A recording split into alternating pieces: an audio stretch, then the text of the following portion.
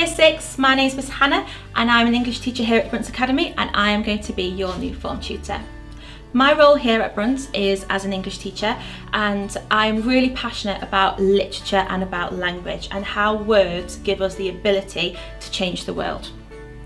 Within your time in Year 7 in English, you will be studying a wide range of different topics and issues, starting with poverty and inequality and going all the way through to Victorian detective fiction. You will also be able to study the greatest writer of all time, William Shakespeare, and you'll be studying his plays and sonnets, and you'll be developing analytical approaches that will take you all the way through to your GCSEs.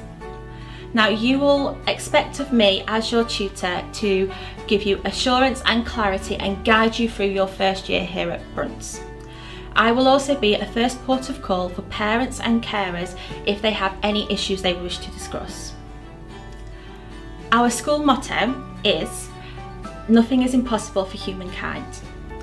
I will be there to make sure that you will be the best that you can be every single day here at Brunt's. Now, I know you will expect a lot of me, but I will expect a lot from you.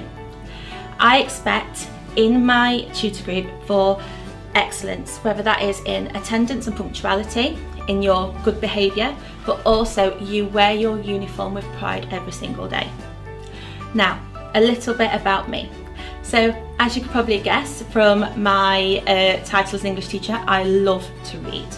I read a wide range of different texts, and when you come into my classroom in September, you will notice that I have got lots of different displays, all encouraging reading and talking about all of my favourite books that I have ever read.